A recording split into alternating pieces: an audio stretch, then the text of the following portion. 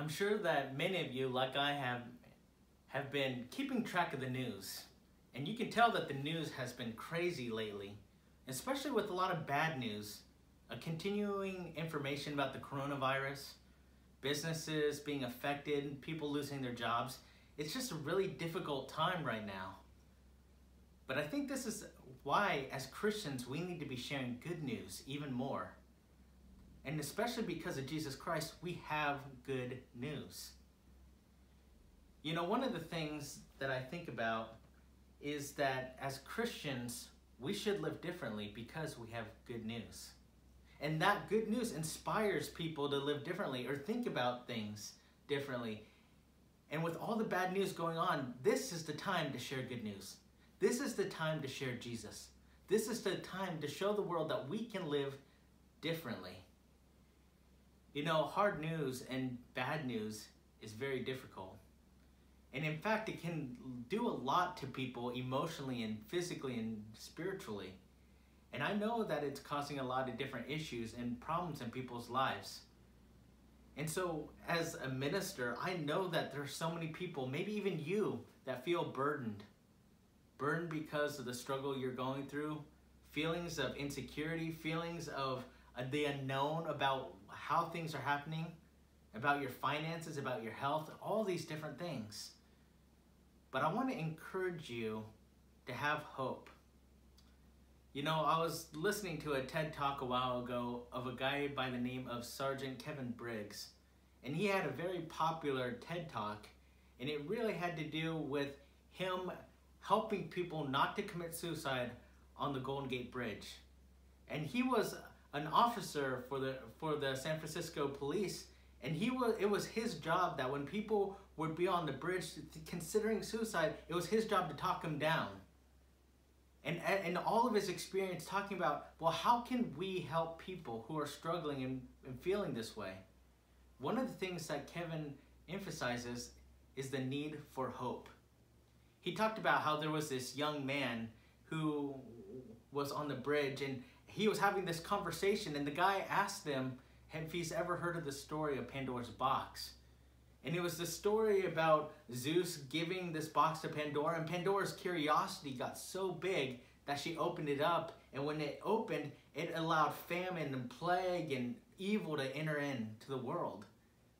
But in the box was also hope.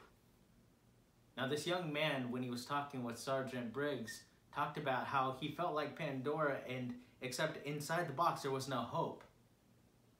But this is why the gospel and Jesus Christ is so important, is because it does give hope. In this TED Talk, Kevin Briggs talked about another man, this young boy who was standing on this bridge, and one of the things that this young man did was he was standing there looking at the water, and Sergeant Briggs looked at him and just listened and cared and inspired hope. And he was able to get this young man off, and this young man today is now alive, and he goes around sharing lectures, spreading the message of hope and sharing his story. You know, he helped a lot of other people understand that hope is possible even when you're at your darkest moments. You know, today I want us to talk a little bit about how can we help people in this time. In this time when we may be quarantined, maybe even feeling like we're struck with isolation, how do we still help spread the message of hope? How do we still spread the message of Christ? How can we help people? You know, as a minister, I know that this is a trying time. In all my ministry experience, I know that people are hurting spiritually right now. And doing Christian counseling with people, I know that people are hurting emotionally.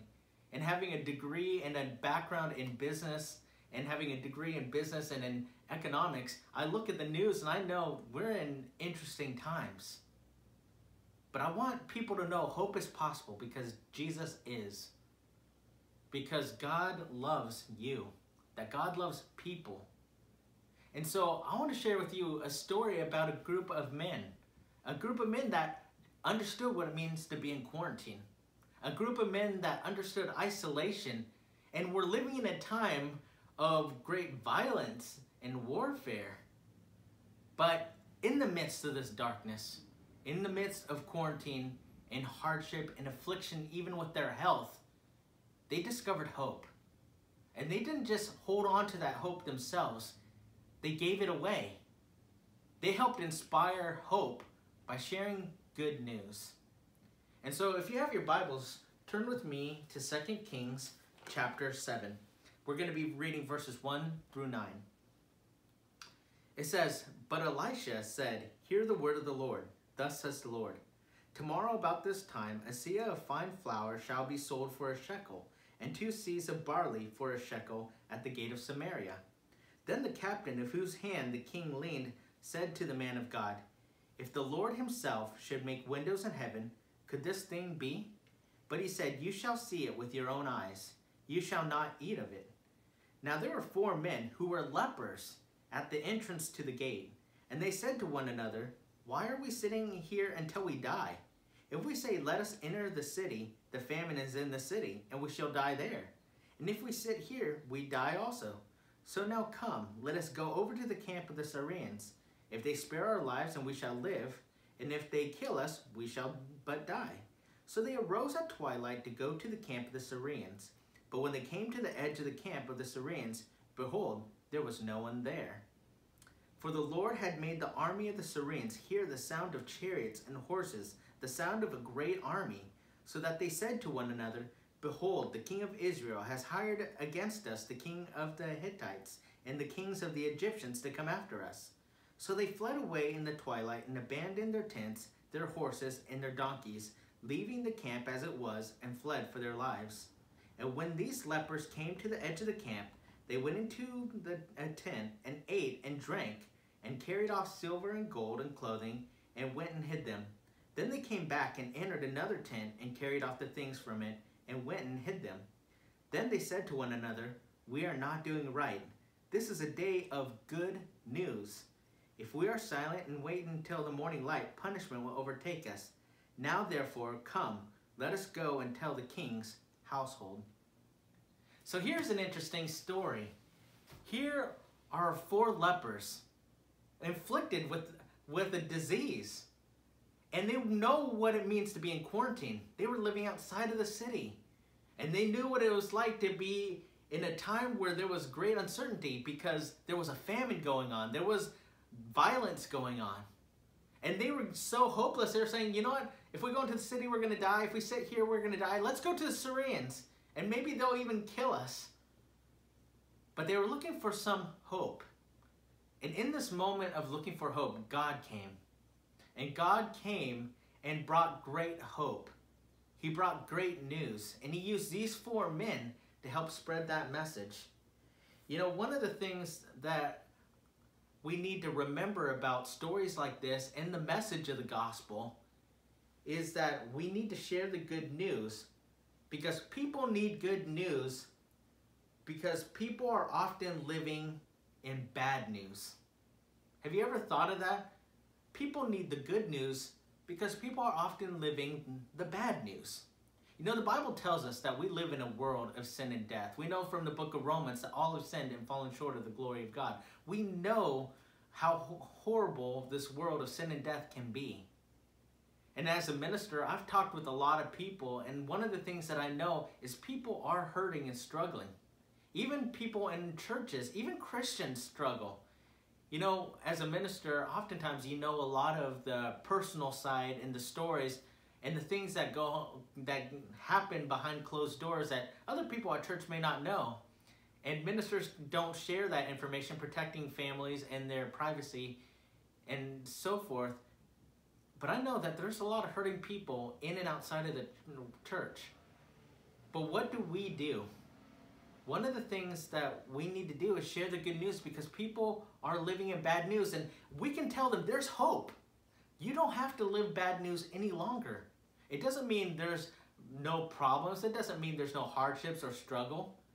But a change of perspective, a change of priority, a change of heart and mind can make life more tolerable or meaningful or purposeful in life.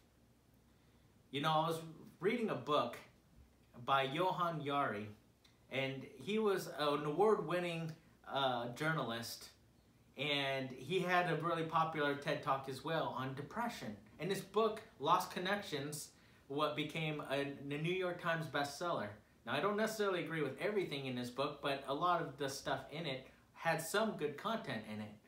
But one of the good points that he made was that our culture does a lot of good things, but one of the things that culture doesn't do very well is help people's deepest needs. And he was helping know that's what causes a lot of our depression, is the lack of meeting the greatest needs. And he talked about loneliness, and he talked about purpose, and all these different things. And I thought, imagine how the good news helps resolve that. Because when you're abiding in Christ, Christ is with you. You're not alone. That he gives you a purpose to go and do the Father's will. You know, one of the things that we have to understand is the gospel is the good news. That's what the gospel actually means. It means it's the good news. It's the good news that we can be saved. Good news that we can have a relationship. Good news that we can live life differently and have hope. You know, you probably know people who are struggling in their life right now. And they're looking for hope. And if you look at their lives, maybe they would even admit, I'm living most of my life in bad news. Well, as someone who cares about them, are you willing to share with them good news? Are you willing to share with them about the one who loves them and created them and died for them and rose for them? Are you living in a manner that shows them, you know what, there's a different way to live? That you can have hope because of the good news. You can share with them, this is what Christ has done for me. You know, these lepers from the story that I just read realized that what God had done was good news. Because just a moment earlier, they felt depressed. They felt hopeless. They were hungry. They were quarantined. They were sick. And they were just thinking, well, we're going to die anyways. Let's go do this. Let's go do that. But God provided good news.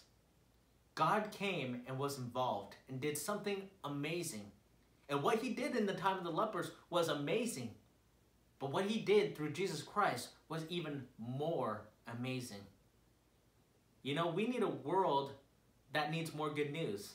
If you went on Google or the internet right now, probably most of the stories you pull up on any news site is going to be bad news. If you pull up people's Facebook accounts and you scroll and you see what people are posting, you can see that people are posting a lot of bad news. I see that there's a great need for the good news.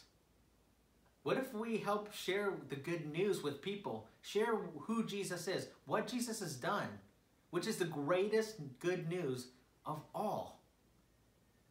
Then maybe they don't have to live bad news any longer. Or maybe you've been struggling. Maybe you've been living with bad news. You've been focusing on all the things that are going wrong in life and all the bad circumstances and all the bad hardships. Have you taken time to think about what God has done for you in your life? How did God give you Jesus? Offer eternal life. How has he helped you through the hard times in your life already? Because you're still here. How can he help you with your anxieties and your stresses, your fears and your worries, your frustrations and your angers? You see, that's why the gospel is transformational. Because Jesus changes how we live our lives, changes how we think. And it helps us to dwell on things that are good. And in fact, the Apostle Paul tells us in Philippians 4 to think of things above. He tells us to think of good things and pure things, holy things. And that's the mentality we should have. Are we dwelling on those things? So much so that they're on our mind and we have to share it with other people. So one of the first things that we're going to do during this time of quarantine and pandemic is, while other people may be spreading bad news or living out bad news, let's be active in sharing good news. Are you calling people and sharing the good news? Are you going on Facebook and sharing scripture? Are you telling people about what Christ has done for you? Are you calling people and just loving on them and telling them, you're not alone. I'm still here with you and I love you. And God is here for you and He loves you.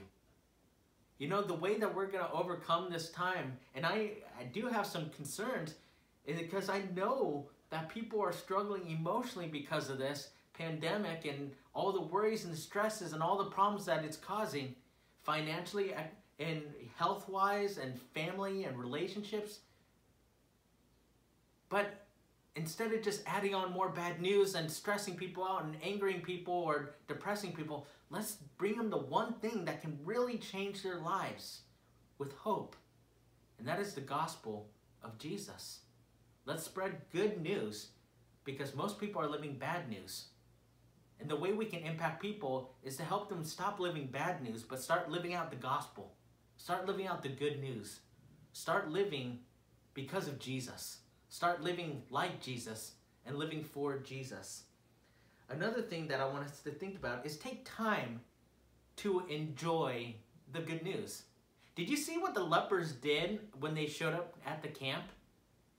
They realized what God had done, and not only that, they went and they took the articles of silver and gold. They took the articles of clothing and they feasted. They ate. They didn't just know good news. They lived it out. They enjoyed it.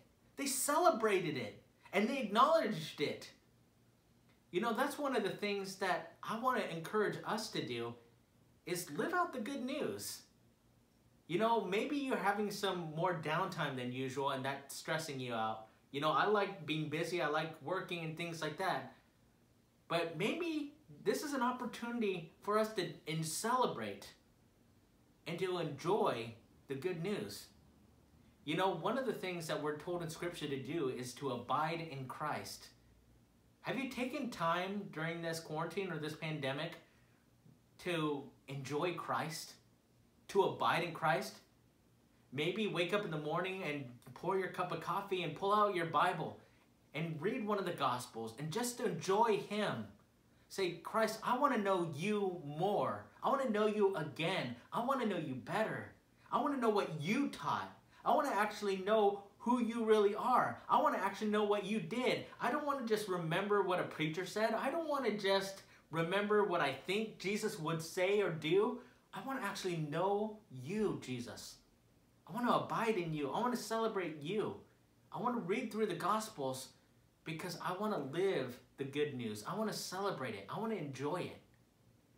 You know, it's easy to just go on your phone and read news articles and go on social media and just get negative and frustrated and worried and angry. What if you set down the phone for a moment? Just put it away. Turn it off if you have to. And pull up your Bible. Or get on your knees and pray. You know, those are the moments where you can really enjoy the good news. You know, Christ did not just give us good news. He meant for that good news to be lived out and enjoyed. And when we do that, we do what the lepers did. And we say, this is what God has done. This is what God has done. Even in the midst of famine, even in the midst of violence, even in the midst of our quarantine, even in the midst of our leprosy, these guys had all the bad circumstances. But when they had some good news, they didn't focus on their leprosy. They didn't focus on the quarantine. They didn't focus on the violence. They didn't focus on the famine. They ate and they drank and they enjoyed the good news. You see, that's how we can use this time not to be more miserable, but to be joyful. You know, the Bible says, rejoice in the Lord always. Again, I say rejoice. The Apostle Paul said that. And do you know what the interesting thing is? Is that Paul wrote that when he was in prison. When he was quarantined to prison. And what's interesting is many of the letters that the Apostle Paul wrote was when he was in quarantine. Or when he was in prison, in essence. He was quarantined to a prison because of preaching the gospel. You see, Paul didn't limit the spreading of the gospel or the good news by being in prison. And in fact, it was in his time of solitude or isolation or imprisonment where he made some of his greatest impacts. Maybe this is an opportunity to make some of your greatest impacts. Maybe this is a time to reach out to your friends and family who you know need Jesus Christ. You know, one of the things that we need to do is be inspired and to take joy in the gospel, and to take joy in the good news. You know, instead of just sitting and watching Netflix or Disney Plus or Hulu, I want you to take a moment, and even if you have to stop this video to do this, you know, take a moment and be thankful. Take a moment and be joyful. You know, in the worship assemblies, we often sing a song, you know, count your blessings. In this time of turmoil, are you still counting your blessings? And I've realized it's in the time of struggle and hardship and bad circumstances that you need to count your blessings even more. You know, these lepers, they enjoyed the meal as I was talking about just a moment ago, and they didn't focus on all the bad things, but they celebrated the food. They celebrated what God had done. They took joy and they were thankful. But their joy and thankfulness wasn't just limited to some good emotional feelings. It spurred them to action. It caused them to think, you know what? This is such good news that I can't keep it to myself. We have to go and tell people. Let's go and tell the king. Let's go tell the king. And the king can use his leadership to tell the people. God has done something good and we have to share it. This is good news. You know, when you are so thankful for Christ, when you are so joyful in Christ, and when he fills you up, that circumstances can't thwart your joy. Circumstances can't thwart your thankfulness or your love or your worship or your obedience or your humility towards God. And all these things, you look at God and you say, God, yes, I may be having this struggle or this hardship or this problem, and we may be having some really bad circumstances around the world, but God, I will still be thankful.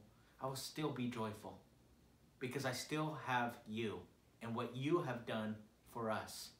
That even in a world of bad news, you were still willing to provide good news, especially good news named Jesus Christ. And so these lepers went to the king. And these lepers went to the king and told them the good news. They were motivated. They were inspired. They didn't just think about themselves. You know, during a pandemic and quarantine, it's easy to just dwell on ourselves and our own feelings and our own thoughts and our own needs. But this is a time where we think, you know what? I'm abiding in Christ. I'm celebrating the good news. And I have to share it with other people. I can't keep it to myself. I have to tell them this is what God has done for us. And this is what God is still doing for us, even in these difficult times. They were inspired and encouraged. Are you so inspired and encouraged with joy from God that even if the world is falling down, you're still lifting him up? That's one of the things that we can do during this time. I encourage you, if you have Facebook, go through all your Facebook friends and say, you know what? This is a time of the world humbling. Maybe people are thinking about spiritual things. Maybe people are living out even more bad news. Maybe this is the time where I can share with them good news. Maybe they're being humbled enough to maybe consider the message of Jesus Christ. Or yes, there's a pandemic that shows us that life is futile, that it really is a vapor and a mist. So I don't want time to be wasted. I want to redeem that time, and I want to go and share with them the message of Jesus because I care about them. These lepers, they went and told the king. They didn't wait. They didn't just say maybe later next year or maybe 5 years or maybe someone else can do it. They chose to do it, and they did it immediately. And they were so full of joy and thankfulness that they did it. Maybe you need to do this as well. But I know that maybe some of you get intimidated and think, well, I can't really do that. How can I tell people about Jesus? I don't know how to share the Bible. Well, one of the things is, do you know the story of Jesus? Do you know that God sent Jesus into the flesh? That he died, buried, and rose again. And during his ministry, he made known his love. And he taught the ways of salvation. Jesus was the fulfillment of every Old Testament prophecy. And then share with them the plan of salvation on how to accept God's grace. You know, sometimes we overcomplicate it, or we think we're not qualified to share good news. I didn't go to ministry school. I don't have a degree in Bible. Well, let me tell you this. The lepers didn't have a degree in Bible either. The lepers did not have great influence. They were lepers. They didn't have a big circle of friends. They were quarantined and exiled. They were social outcasts. But one of the things that the Bible teaches us time and time again is that God uses the most unlikely people, even people who don't think that they can, to do the great things, to share good news. And this is what we see here, is that the lepers spread good news. Maybe during this time, you can humble yourself and say, you know what, God, I may not have every answer.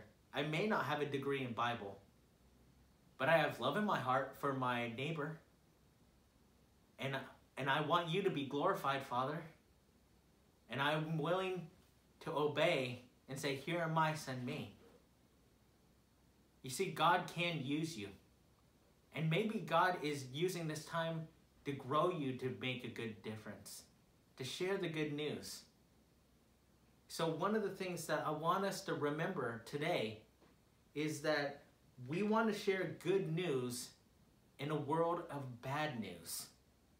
So what are some things that we need to remember? You know, we need to remember that most people are living bad news, which is why we need to share good news. We need to take time to enjoy the good news. Take time to enjoy Jesus.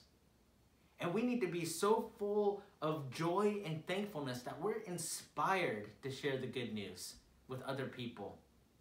And we need to remember that God can use anybody to share the good news, including you.